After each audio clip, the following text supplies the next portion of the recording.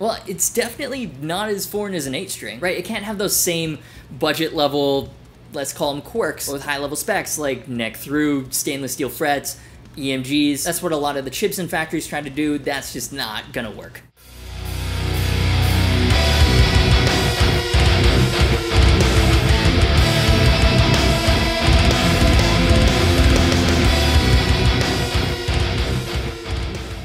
Hey guys, it's Hunter. Welcome back to another video. When it comes to guitars, the internet nowadays kind of makes me feel like I'm in a certain minority. I love metal, but I'm not really about the extended range guitars. I love my 6 strings. 7 strings I'm getting more comfortable with since I've started reviewing more of them.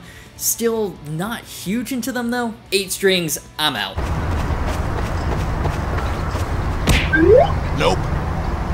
Love the sound they make, really not into playing them. So enter baritones, like this one. 6 strings, but bigger and lower. On paper, that sounds perfect. This is part of Harley Benton's Amarok series, so a lot of spec on paper for the money. I've already demoed the normal scale 6 string, but this is a completely different beast, and as such I thought it warranted its own video. This is the first baritone I've had on the channel, in general the first one that I've spent a significant amount of time with, and I have to say, coming from the world of very traditional guitars, it was kind of a ride. Definitely an interesting experience. Let's take a closer look. Alright, so I'm actually lucky enough today to have this amp on loan from Orange here at my place. I've been demoing Orange products for a couple of years now, and they were kind of amazed, but like in a bad way. In disbelief, that's the word I'm looking for, that I'd never even plugged into a Rockerverb before. It's a flagship. I'm super excited to be taking it out for a test drive. Of course, Jim Root from Slipknot uses them a lot, and I've been told that the best way to use them is for super low chugs. So that's exactly what I'm gonna do. I have the Amarok baritone in drop A sharp. All the settings on the Orange are at noon. So here we go. Here are the first chugs through the Orange Rockerverb 100 Mark III.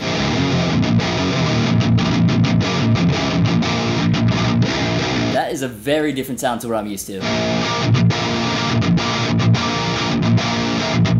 Like, I'm having trouble deciding, is it good, is it bad, or is it just not what I'm used to? Kinda not helped by the fact that this is not set up very well. There's like a ton of fret buzz.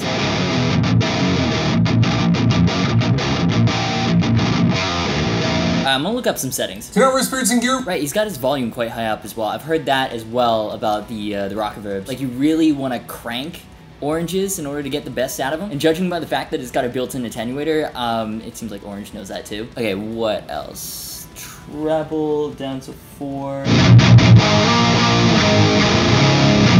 I'm not gonna lie to you. It's pretty thick.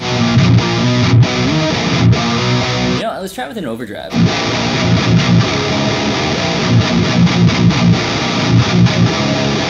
Alright, stop f***ing around. Let's get to business.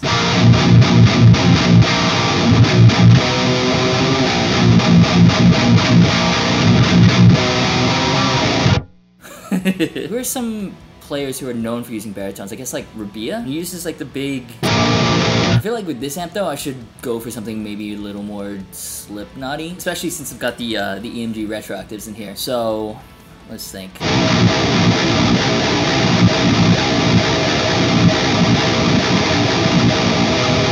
This amp isn't exactly what I'd describe as tight. Yeah, it's kind of like raw and dirty and ballsy and all over the place. I kind of feel like this is one of those amps that would sound great blended with just about anything in like a band context or in a mix.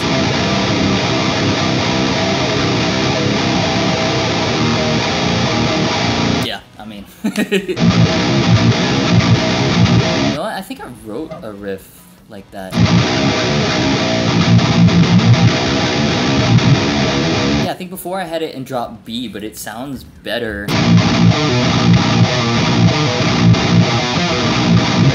Alright, I think I remember it.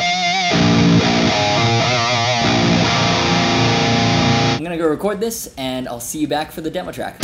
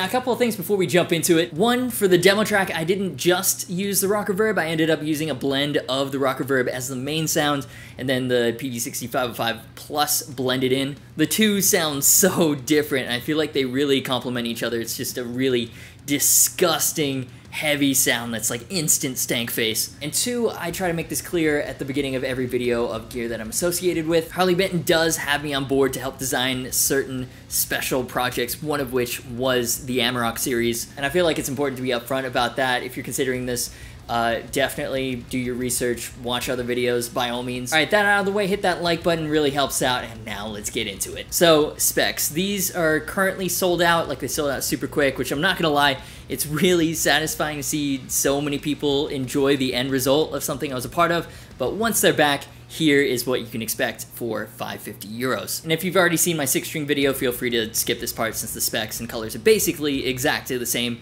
except for the scale length. But if you haven't seen that video, one of the key features of the Amaroks is the 5-piece maple mahogany neck-through construction. Mahogany wings, carved mahogany top, and a figured maple veneer. At launch, all the variations come in the same 4 colors: Blackburst and Blue Blackburst Flame, Red Blackburst, and Green Burst Quilt. Grover locking tuners, Graphtec Tusk nuts, EMG, retroactive Hot 70 pickups, which we'll go over more in depth in a second because they are indeed hot. The Green Burst looks sick in 7-string form, by the way. That's the last Amarok I have for this review series, and just like the Baritone, it's a completely different beast to either the 6 or the Baritone, so make sure you're subscribed and you've got notifications on so you don't miss it. Actually, in general, notifications are a good idea because at this point, it doesn't really seem like subscriptions do anything. But anyways, yeah, typical to Harley Benton, good specs for the money. Offering good specs at reasonable prices is one of the reasons I agreed to help them out in this limited role. But we've covered all those features before. I was really interested in this version specifically because while I've played baritones before, I've never dedicated a huge amount of time to one like I do when I put these videos together. So now that I've spent a significant amount of time with this, what do I think about baritones in general? Well, it's definitely not as foreign as an 8-string. You don't have that massive 8-lane freeway of a neck. That's quite big.